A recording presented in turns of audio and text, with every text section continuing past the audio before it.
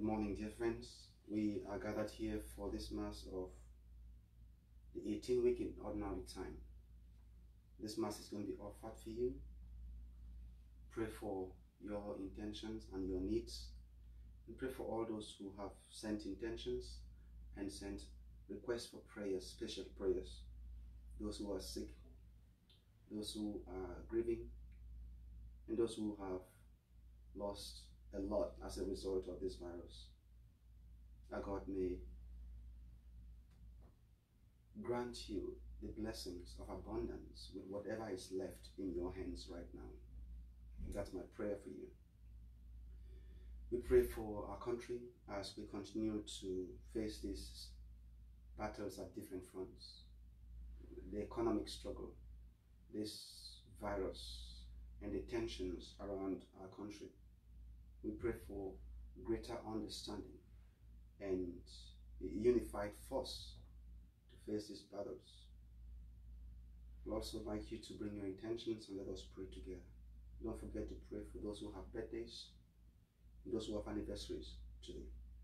So we begin in the name of the Father, the Son, and the Holy Spirit. Amen. The Lord be with you and with your spirit. To prepare ourselves, dear friends, for this Mass, let us call to mind our sins and ask God's mercy and forgiveness.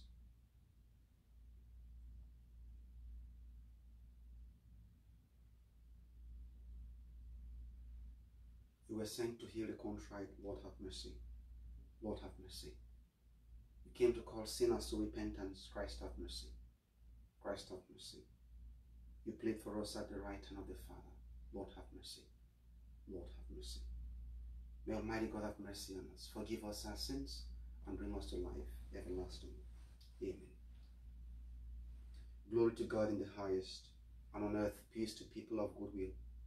We praise you, we bless you, we adore you, we glorify you. We give you thanks for your great glory. Lord God, Heavenly King, O God Almighty Father, Lord Jesus Christ, only begotten Son, Lord God, Lamb of God, Son of the Father, you take away the sins of the world. Have mercy on us. You take away the sins of the world. Receive our prayers. You are seated at the right hand of the Father. Have mercy on us. For you alone are the Holy One. You alone are the Lord. You alone are the Most High Jesus Christ, with the Holy Spirit, in the glory of God the Father. Amen. Let us pray. Draw near to your servants, O Lord, and answer the prayers with unceasing kindness. For those who glory in you as their creator and guide, may you restore what you have created and keep safe what you have restored. Through our Lord Jesus Christ, your Son, who lives and reigns with you and the Holy Spirit, one God, forever and ever. Our first reading is a reading from the prophet Isaiah. Thus says the Lord, all you who are thirsty, come to the water. You who have no money, come. Receive grain and eat. Come without paying and without cost. Drink wine and milk. Why spend your money on what is not bread, your wages on what fails to satisfy? Heed me, and you shall eat well. You shall delight in rich fare. Come to me, heedfully. Listen, that you may have life.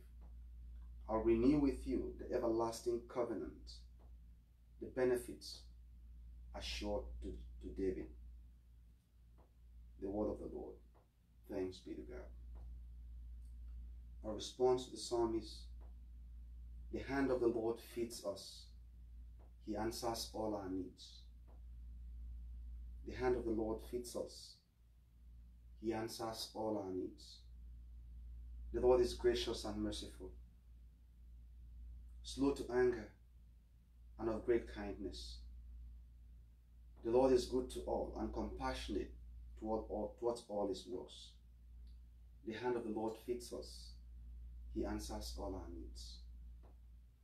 The eyes of all look hopefully to you, and you give them their food in due season.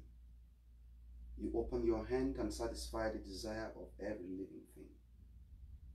The hand of the Lord feeds us. He answers all our needs. The Lord is just in all his ways and holy in all his works. The Lord is near to all who call upon him, to all who call upon him in truth. The hand of the Lord feeds us. He answers all our needs. Our second reading is a reading from the letter of St. Paul to the Romans. Brothers and sisters, what will separate us from the love of Christ? Will anguish or distress, or persecution, or famine, or nakedness, or peril, or the sword? No. In all these things we conquer overwhelmingly through him who loved us. For I am convinced that neither death, nor life, nor angels, nor principalities, nor present things, nor future things, nor powers, nor height, nor depth, nor any creature will be able to separate us from the love of God in Christ Jesus our Lord. The word of the Lord. Thanks be to God. Alleluia, alleluia, alleluia, alleluia. One does not live on bread alone, but on every word that comes forth from the mouth of God. Alleluia, alleluia. My sisters and brothers, the Lord be with you and with your spirit. Reading from the Holy Gospel according to Matthew. Glory to you, Lord. When Jesus heard of the death of John the Baptist, he withdrew in a boat to a deserted place by himself. The crowds heard of this and followed him on foot from their towns. When he disembarked and saw the vast crowd, his heart was moved with pity for them, and he cured their sick. When it was even, the disciples approached him and said, "This is a deserted place, and it's already late. Dismiss the crowd so that they can go and buy food. Go to the villages and buy food for themselves." Jesus said to them, "There is no need for them to go away. Give them some food yourselves." But they said to him, 5 loaves and 2 fish are all we have." Then he said, "Bring them here to me." And he ordered the crowds to sit down on the grass. Taking the 5 loaves and the 2 fish, and looking up to heaven, he said the blessing, broke the loaves, and gave them to the disciples, who in turn gave them to the crowds. They all ate and were satisfied, and they picked up fragments left over, 12 wicker baskets full. Those who ate were about 5,000 men, not counting women and children. The Gospel of the Lord. Praise to you, Lord Jesus Christ. My dear friends,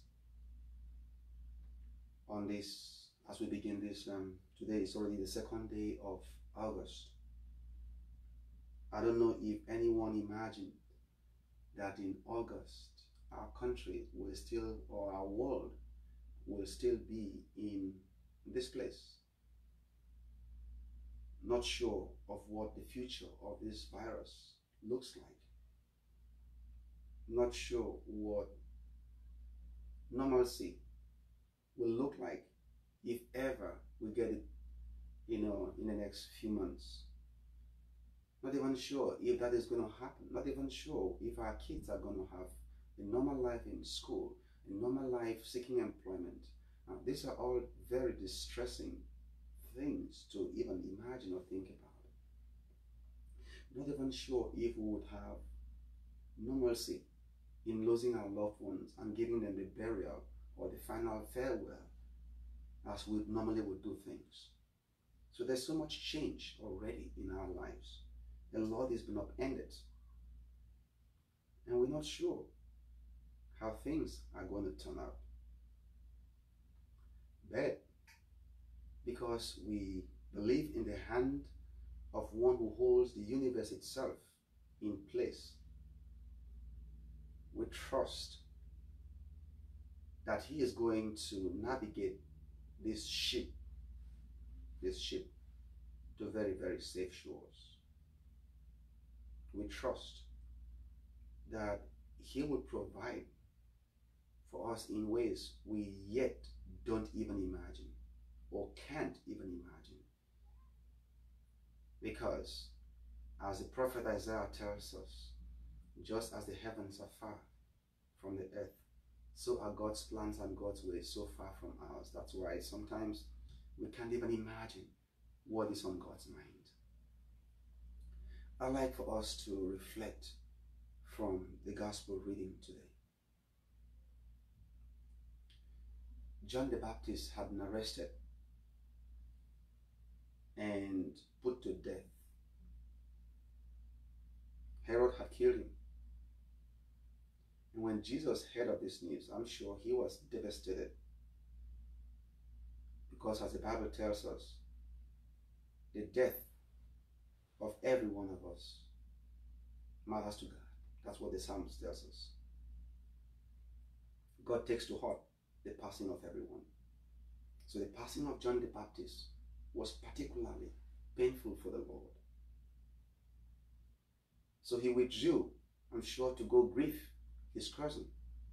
He wanted some place where he could spend time by himself and just meditate and just reflect on the life of John the Baptist and the fact that he had just been murdered. But there was not enough time to do that. There wasn't enough time for him to even just be by himself.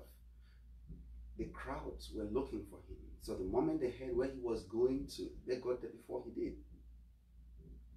And scripture says, when he disembarked, he saw the vast crowd.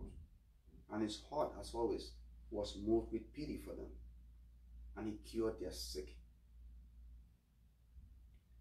When it was evening, so that means they spent the whole day with the Lord. When it was evening, the disciples came to him. The disciples were concerned that these guys may not have had their lunch, and there's a chance they will not have their dinner, because there's no way they are able to feed them in this place, this very deserted place. So out of concern for their safety, they came to the Lord to ask permission so that they could dismiss the crowd. I'm sure that's what I'll be thinking myself. If I was there, as one of the lieutenants, I would come to him and say, Master, please, it's time. We need to get these guys out of here. We cannot take care of them. And so that's what the disciples did.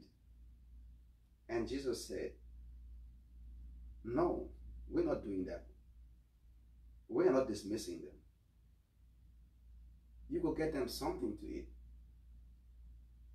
And I'm sure he said this to try these guys who had been with Jesus for these years, at least 3 years or 2+ years already. He wanted to give them a try because they had seen him raise the dead. They had seen him cast out demons. They had seen him do a lot of miracles already. So he wanted to give them a try to see if they understand the power of God working right now. I'm not saying in the future, right now and in their midst. So he says, no, you go give them something to eat yourself. The guys were like, what? From where? All we have here is just 5 loaves and 2 fish. Are you crazy? And Jesus realized that these guys were not up to it. St. Paul tells us we live by faith, not by sight. And this was the difference between the apostles and Jesus. Jesus was living by faith in God. That With faith in God, 5 barley loaves can feed 5,000 plus, with 12 wicker baskets left over. For the apostles, 5 barley loaves could barely feed 12 of them plus Jesus. Now that was the difference. And so when Jesus realized that they were not up to it, that they are not getting the lessons right. See what it says. It says, bring them here to me. I'm sure if they got the lesson, he will say, come on, then go ahead and do it. Just like the Lord told Moses. He says, you have it in you just go strike the rock. Strike the rock first, or strike the sea in both times. So at all times, God does not leave us unequipped. We may not recognize how equipped we have been and how equipped we are. And the moment we feel like we are insufficient, we are inadequate, that we don't have it all together, then we will not be able to see everything that God has placed around us, all that he has equipped us with. We will not be able to use what we have.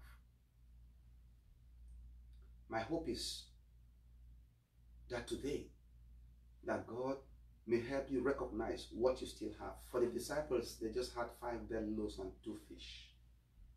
So Jesus said, bring them here to me. That means put them in my hands. Put them in my hands. Because I realize in your hands, 5 barley loaves cannot do more than feed just 12 of you. Put them in my hands. So the disciples went and brought the loaves and put them in his hands. And Jesus, the Bible said, he took these 5 barley loaves, turned up to heaven, and gave thanks. And broke it and gave it back to them. He said, you go now, feed these guys. And scripture records that 5,000 men, to say nothing of women and children, fed from 5 loaves and 2 fish. At a time like this, where we are beset by so much is uncertain. There is so much uncertainty around us. At a time where we feel we don't have it together to survive or thrive. What we have, we just see maybe our finances just depleting. We see our opportunities just diminishing or just disappearing. We could have the anxiety of the apostles, thinking, well, we can't handle this problem. 5,000 or maybe 7,000 or 10,000, we just can't, this is too much for us. We better just cut loose. All right, that's what they were going to do, cut loose. Find our way. Let everything be to itself. All right, we just manage ourselves. Yeah, that may be the easier thing to do. So maybe you're looking for an easy option right now. There are better options. They don't have to be easy, but there are better options. And my hope is that, like the apostles, you could recognize what you still have. I don't know what you have right now, but I hope you can recognize what you still have. And once you recognize what you still have in you, I hope you are able to see. And if you cannot see what you have can bring to you and what you can do with what you have, my hope is that you would have the faith to do the one thing, bring it to the hands of Jesus. The beautiful song says, bring it to him. So my hope is that you will do that today without fear, but with great faith. That if you still have anything, whatever it is that you have, if you can turn that into the hands of Jesus, believing that in his hands, what you have will take care of you. What you have is enough to make sure, in the words of the prophet Elisha, that this oil would never be dry, and that this bushel of flour will never run out until the day the Lord sends down rain. So, as believers, let us begin to hold and to hang on to the one essential ingredient or element of our lives, which is our faith. As Paul reminds us, we live by faith, not by sight. By sight, we see things that overwhelm us. By faith, we see things that that underwhelm, and we overwhelm them because of the power of God, effective and effective in us. So may God who has called us, and may God who has equipped us, may God who has blessed us, May God, who has prepared this world in place before we were placed in it and knows how everything is going to go, may that same God open the eyes of our minds that we are able to see what His plan is for us. So always I like to end my reflections by reminding you that you are still the delight of the Almighty God, that God loves you very much. Let us say the creed. I believe in God, the Father Almighty, maker of heaven and earth, of all things visible and invisible. I believe in the one Lord Jesus Christ, the only begotten Son of God, born of the Father before all ages, God from God, light from light, true God from true God, begotten not made, consubstantial with the Father. Through Him all things were made. For us men and for our salvation, He came down from heaven, and by the Holy Spirit was incarnate of the Virgin Mary, and became man.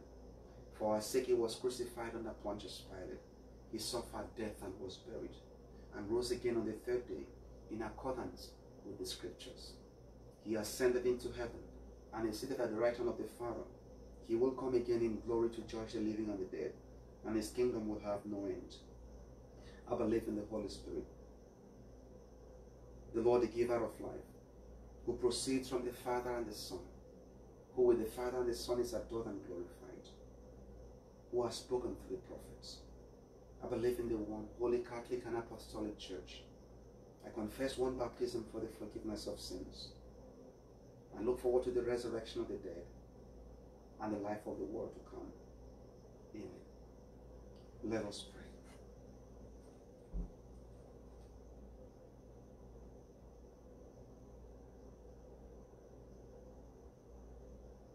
Our Lord Jesus Christ challenges us to exchange the material riches of this world for the eternal wisdom. Let us lift our hearts in prayer and seek His grace as we strive to please God. That our faith in the heavenly riches may free us from this worldly obsession with things whose value fades quickly, and focus on building lives and relationships for the glory of God. Let us pray to the Lord. Lord, hear our prayer. That those blessed with wealth may recognize the struggles of the poor, their poor neighbors, and work ever hard for the better world order. Let us pray to the Lord. Lord, hear our prayer. For our soldiers and our families, especially any whose loved ones may be sick at this time, battling divisions and conflicts, or any who may be grieving the loss of their loved ones, that God may come to their help and grant them His comfort. Let us pray to the Lord. Lord, hear our prayer. That the tragedies caused by nature or human cruelty, especially those caused by the coronavirus, may not destroy our resolve, but challenge our best angels as we walk to support victims. Let us pray to the Lord. Lord, hear our prayer. For people in our country and around the world, that we may work daily to create an environment where everyone feels valued and respected, and where everyone realizes that the success of our common mission depends on each of us, and help us take responsibility for the needs of others. We pray to the Lord. Lord, hear our prayer. For those who have asked our prayers at this time, and for those who need God's special intervention, that they may feel the power and grace of God overwhelming their problems and their fears, and granting them courage and confidence to face this moment. Let us pray to the Lord. Lord, hear our prayer. For those who celebrate birthdays or anniversaries today, that God may grant them many more years to celebrate and to give thanks. Let us pray to the Lord.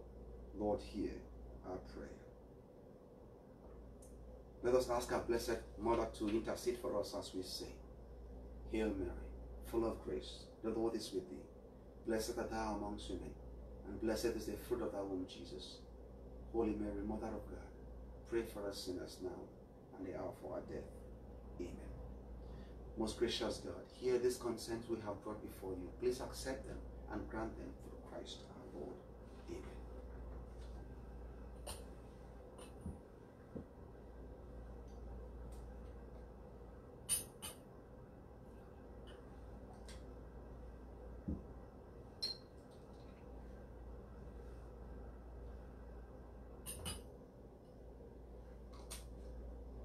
Blessed thy Lord God of all creation, for through your goodness we have this bread to offer which earth has given, and human hands have made to become our bread of life. Blessed be God forever. Blessed are you, Lord God of all creation, for through your goodness we have this wine to offer. Fruits of the vine and work of human hands become our spiritual drink. Blessed be God forever.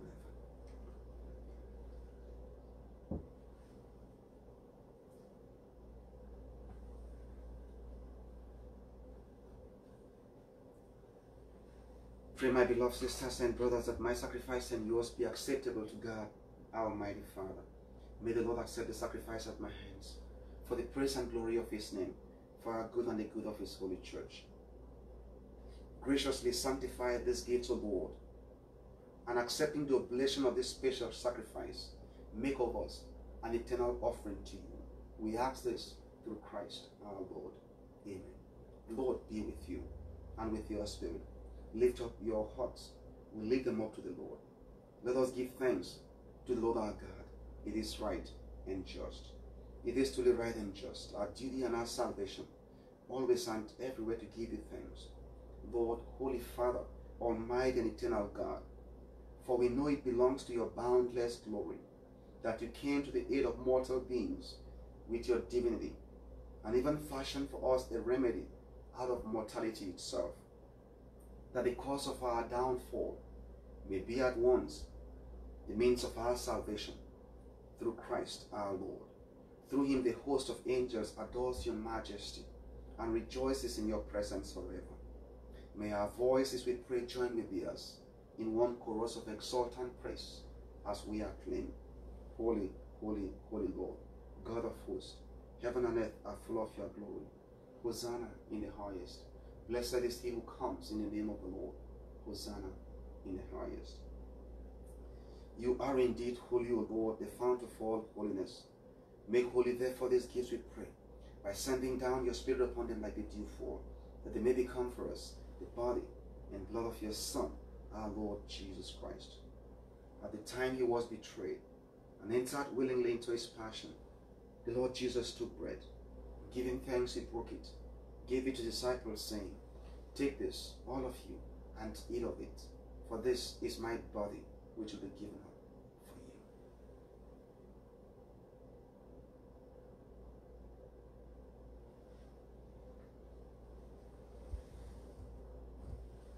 you. In a similar way, when supper was ended, the Lord took the chalice, and once more giving thanks, he gave it to the disciples, saying, Take this, all of you, and drink from it, for this is a chalice of my blood, the blood of a new and eternal covenant, which will be poured out for you and for many, for the forgiveness of sins.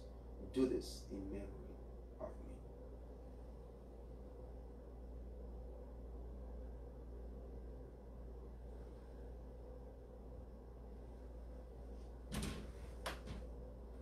With the first acclamation, let us proclaim the mystery of our faith. We proclaim your death, O Lord, and profess your resurrection until you come again. Therefore, as we celebrate the memorial of his death and resurrection, we offer you, Lord, the bread of life and this chalice of salvation, giving thanks that you have held us worthy to be in your presence and minister to you. Humbly we pray that partaking of the body and blood of Christ, we may be gathered into one by the Holy Spirit. Remember, Lord, your church spread throughout the world. Bring her to the fullness of charity, together with Francis our Pope, and Timothy our Bishop, and all the clergy. Remember also our brothers and sisters who have fallen asleep in the hope of the resurrection, and all who have died in your mercy. Welcome them into the light of your face. Have mercy on us all, we pray, that with the Blessed Virgin Mary, Mother of God, with Blessed Joseph, our spouse, with the blessed apostles and all the saints who have placed you throughout the ages, we may merit to be co-heirs to eternal life, and may praise and glorify you through your Son, Jesus Christ. Through him and with him and in him, O God Almighty Father, in the unity of the Holy Spirit, all glory and honor is yours forever and ever. Amen. Let us pray in the words our Lord gave us. Our Father, who art in heaven, hallowed be thy name. Thy kingdom come, thy will be done, on earth as it is in heaven.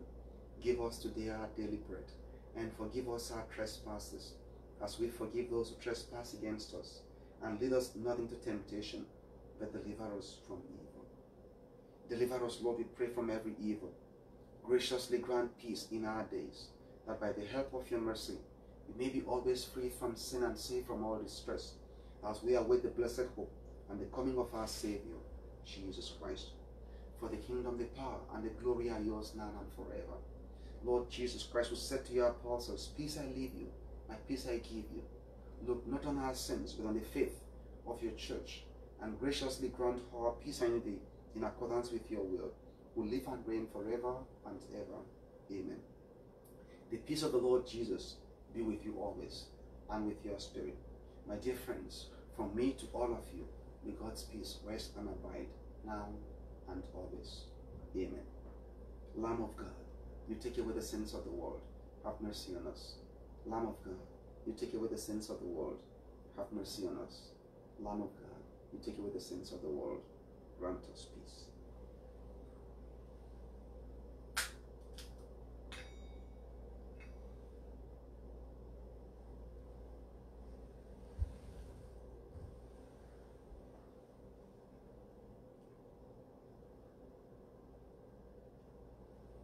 Look up, my sisters and brothers, look up and behold the Lamb of God.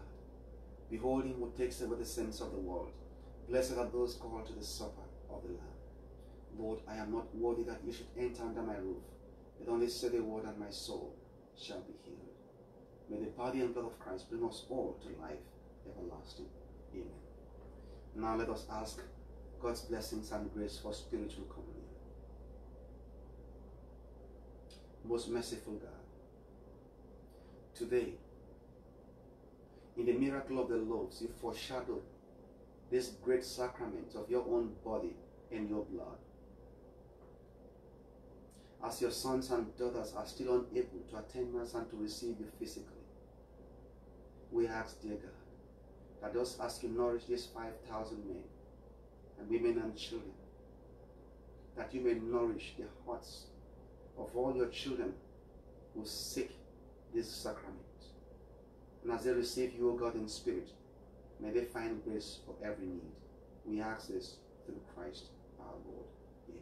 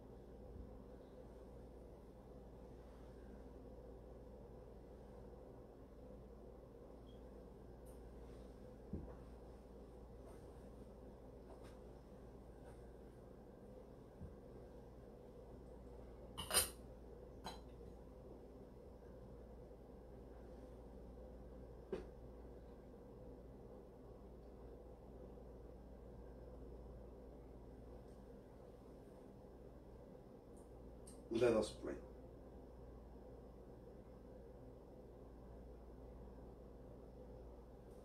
Accompany with constant protection of all those you renew with these heavenly gifts, and in your never failing care for them, make them worthy of eternal redemption through Christ our Lord.